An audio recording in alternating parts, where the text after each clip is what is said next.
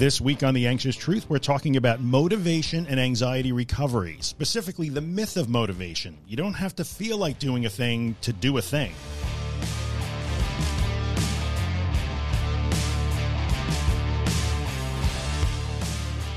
Hello, everybody. Welcome back to The Anxious Truth. This is episode number 270 of the podcast, recorded in August of 2023. I am Drew Linsalata, creator and host of The Anxious Truth, the podcast that covers all things anxiety, anxiety disorders, and anxiety recovery. If you are new to this podcast or this YouTube channel, welcome. I hope you find what we're doing here helpful and useful in some way. And of course, if you are a returning viewer or a listener, welcome back. Always glad that you're here.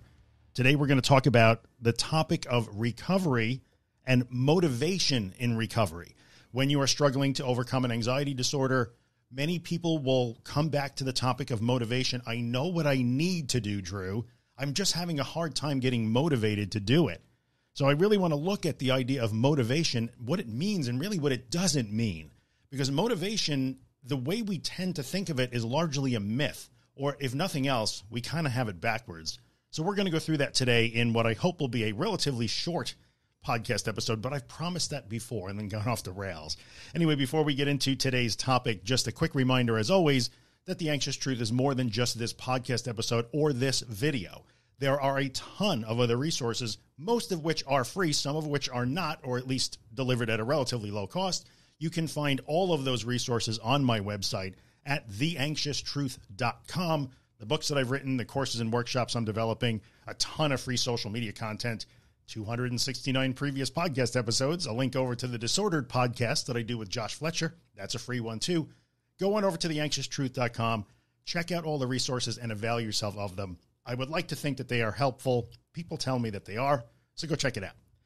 Let's get into the idea of motivation or feeling motivated to act in your recovery. This is a tough one because I think traditionally, most people, anxious or otherwise, seem to think that motivation precedes action. We tend to think that we have to get motivated and then we do things. We have to feel like doing things or have reasons to do things and then we do them. But while this is kind of complicated, as usual, it's not just cut and dry, it's not black and white. Motivation, a feeling of motivation, does not have to precede action. In fact, in many instances, feeling motivated comes after acting. So the biggest thing that I can give you today, the most important thing I can give you today, if you are feeling that you understand what you need to do to recover, but you're having a hard time being motivated to do it, is that you do not have to feel like doing a thing to do a thing. Motivation tends to come after we do things, even when we do them before we feel like doing them or before we want to do them. Now, this sometimes is a real eye-opener to people when they hear that. Like, wait a minute, aren't I supposed to feel motivated to act? Yeah, I'm not motivated to do any work today. I just have no motivation. I don't even want to get out of bed. I just want to be lazy today. We can all relate to that on a personal level because motivation is not just an anxiety concept. It's a life concept in general. So we all have days where we kind of don't feel like doing stuff. Maybe we're feeling a little lazy. We might be feeling avoidant, whether it's in an anxiety context or just a life context. Man, I just feel like binging Netflix today or whatever it is. We all get that. We understand that state. But even on the days when we feel that way, we can do things. So sometimes it's not so much a question of motivation as a state of being. I need to feel a certain way to act a certain way. It's I'm going to act a certain way regardless of how I feel. Now, some people might argue that's not a motivation issue. That's a discipline issue. Okay, maybe. That's not a motivation issue. It's a values and goals issue. Okay, maybe. And values and goals are two different things. Keep that in mind always. But it certainly is a little bit easier to get into to actually do things, especially difficult and challenging things, if we are doing things that are important to us, that move us toward our values, that move us toward the goals that we set in life. That's true. It's easier to do things that are pleasurable. It's harder to do things that are not pleasurable, and the activities of recovery are not immediately pleasurable. We can all agree on that. So it can lead to a situation where you almost forget why you should do those things. You understand it, but that kind of gets moved down the priority list. Yeah, I know what I'm supposed to do. Yeah, I know why I'm supposed to do it, but I cannot create a feeling of wanting to do it.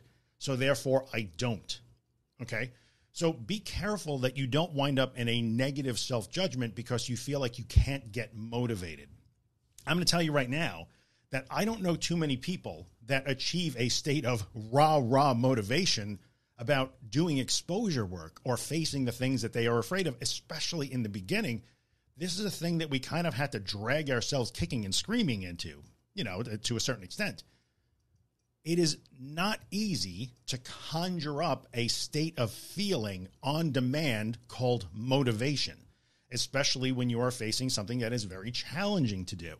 If I told you that you have to get up tomorrow morning and go lay on a beach or eat your favorite foods or talk to your favorite people or spend time with the people that you love, you would probably not have a hard time feeling motivated to do that. Nobody would complain that, oh, I'm just not motivated to do that. Most of the time we would understand, oh, if I'm doing something that I love, or I'm going to be with people that I love, or I'm doing something that's easy or fun or pleasurable, I don't worry about motivation because I want to do that. It's when we have to do things that we don't want to do that we can somehow fall into the trap of thinking, oh, I have to get into the right mindset and I have to create a feeling of motivation so that I do these things. And that's just not true. Now, while this might seem like revelatory to you, like, what is this guy talking about? Really? Feeling motivated comes after the action? Yeah, it kind of does. And this is all over the literature in the social sciences, and it's made its way into popular culture. I mean, if you want to bring it into our community, David Burns, who wrote Feeling Good, a little bit dated, but nonetheless still a highly respected book, especially when dealing with depression. He talks in detail about this. The feeling of motivation comes after you do a thing. James Clear, who wrote Atomic Habits, he has a lot about motivation in that book. Oliver Burkeman wrote The Antidote. These are very popular sort of personal development and self-help books. They talk a lot about the idea that we confuse feeling like doing a thing with the ability to do a thing. And unfortunately, in recovery, we do things that we don't feel like doing all the time. So if you can't feel motivated, that's actually perfectly okay. In fact, it's kind of expected and normal. Now, after you pile up a few wins, people do start to feel that excitement a little bit, or the challenge motivates them a little bit. And there is a different state of being or feeling in that situation. Like, wow, I did so great yesterday. I can't wait to practice again tomorrow. That can happen. But if you are in a situation where you're in the beginning stages, maybe you haven't piled up those wins yet, or you haven't experienced that breakthrough yet, or that new way of doing it, you're still feeling a lot of trepidation. You're not sure, really, do I have to do it this way? You're not going to feel motivated, and that's okay. Don't beat yourself up, and don't sit passively and hope that you can somehow engineer a state of feeling that you call motivation so that you can start to act. Understand that you can act even when you don't feel like acting. That's really a critical part of this. Now let's get a little bit more subtle and a little bit more nuanced, because if you leave it there, it sounds like just do it, right? A lot of people always hear, oh, he's just saying you just do it. Okay, well, yeah, you can maybe boil it down to that, but we need to be a little bit more detailed and a little bit more nuanced than that. So there's also study into different parts of social sciences and psychology that look at this. And one of the more interesting concepts or constructs that you find in terms of personality theory would be people who are state-oriented or action-oriented. And that sort of explains the difference between a person who says, well, I have to do a thing, and I'm going to go do it, because if I do it, I know I can make a change if I do it. That's an action-oriented person. They may say that they don't worry so much about motivation, or they wouldn't necessarily need this podcast episode. But other people are state-oriented.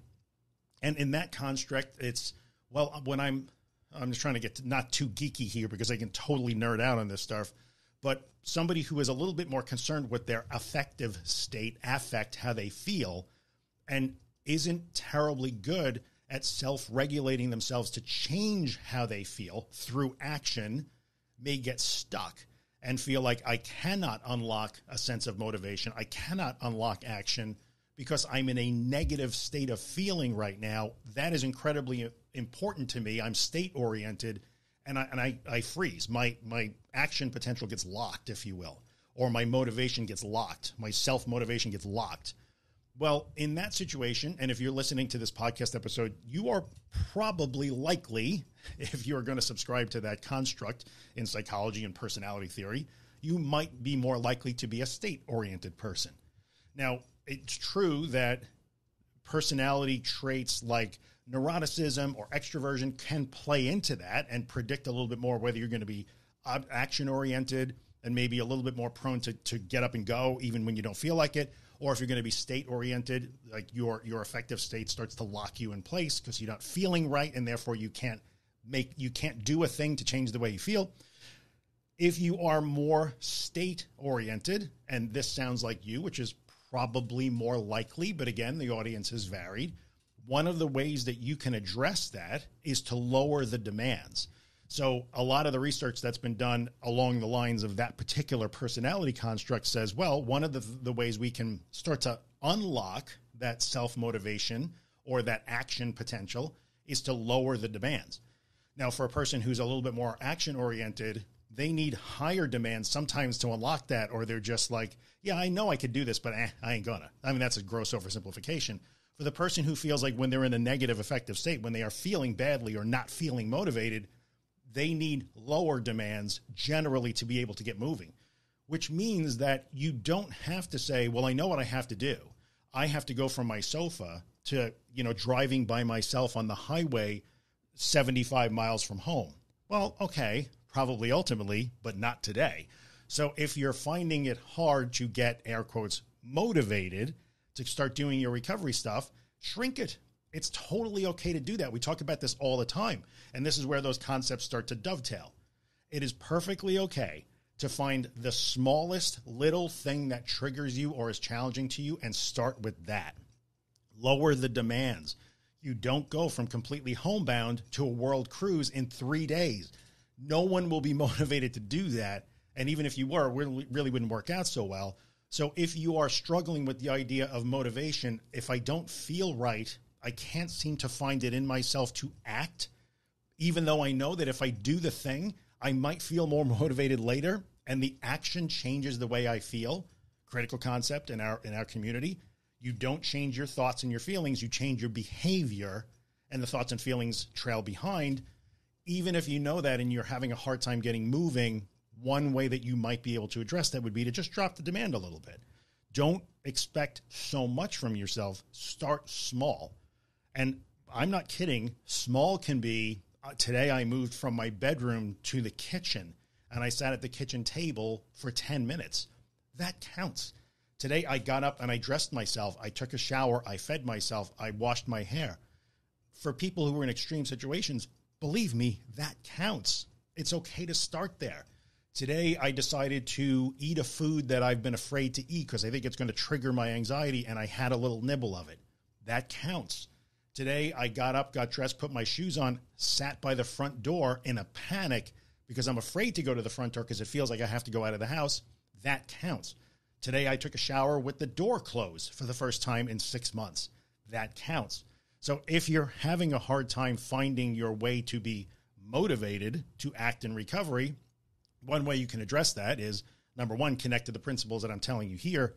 You don't have to feel a way to act a way. We actually act first and feel after, and then drop the demands if need be. Lower your demands and be nice to yourself. That's another part of that whole state-oriented personality trait or personality construct, if you will. Be nice to yourself. Do not beat yourself up consistently because I can't get motivated. What's wrong with me? I can't do this. I can't change how I feel, but I also feel like I won't act to change how I feel. And then you get stuck on the treadmill where you're just beating yourself over the head all the time for no good reason. That's not okay. So those are some ways that you might be able to at least get yourself moving. And even if you can get yourself moving in a small way and accomplish some very small things that you did not accomplish yesterday, you are winning. And that is part of what starts to build that sense of, oh, I'm feeling more motivated now. So that's kind of, the myth of motivation. The myth of motivation is that if I don't feel a way, then I can't act a way. And it's actually the other way. If I want to feel a way, then I have to act the way I want to feel. which is a gross oversimplification and sometimes feels a little bit invalidating, but that is in fact one of the principles that we're working on here. You can call it fake it till you make it. You can call it acting as if. You can call it whatever you want, but there's validity there, and it proves itself out again and again and again. So don't worry about trying to conjure up a state of feeling called motivation. That might not even exist. Act first, drop the demands, and lower your action threshold, if you will, to something very small if need be. But first we take a few steps, and then we start to build that feeling of motivation, whatever that is in your personal context. That's it. That's the myth of motivation. We get it backwards. Often people who are in the mindset business or the personal development business or the warrior business or the level up business will hammer at you that you should be able to create a mindset for recovery. It's about having a mindset. Not necessarily this feeds into the myth of motivation. It's about doing things that create that mindset that you want to get. If you want to feel motivated, go do the things you have to do, and the motivation feeling comes later. That's the myth of motivation. And start small if you need to, and be nice to yourself. If you told me that you did the tiniest little thing that you were afraid of, I took a sip of orange juice, even though I've been terrified to drink orange juice because I read somewhere that it causes some sort of anxiety problem. If you took a sip of orange juice today, you are winning, and I would give you a huge high five on that. So there you go. Hopefully this helps sort of clarify the whole motivation thing. Of course, if you have questions or comments about this, I kind of always do want to hear them. It seems that the best way these days would be to go to my YouTube channel and comment there, because there's really no way to comment on a podcast. But if you want to ask questions or comments, do it on my Instagram, do it on my YouTube, whatever, totally fine. I'd love to answer them for you and see if we get into a conversation about it. That would be great. And as we end the episode, I'm going to ask you a couple of favors, as I usually do. If this has been helpful to you and you like this podcast and you're listening on Spotify or Apple Podcasts or some platform that lets you rate and review, give me a 5-star rating and maybe write a review, because it helps other people find the podcast. Then more people get help, and that's kind of why I do this to begin with. Of course, if you're on YouTube right now, like the video, leave a comment or a question, subscribe to my channel, do all the things. You know what to do on YouTube. I don't have to tell you. I appreciate it. It really helps me out. And that is it. Episode 270 of The Anxious Truth, the myth of motivation and recovery in the books. I will be back next week with another episode of this podcast. I have no idea what I'm going to talk about, but I will be here. And remember, no matter how small your step is today in the direction of recovery, it counts. They all add up. And when you put them end to end over time, they will get you there. Hang in there. See you next week.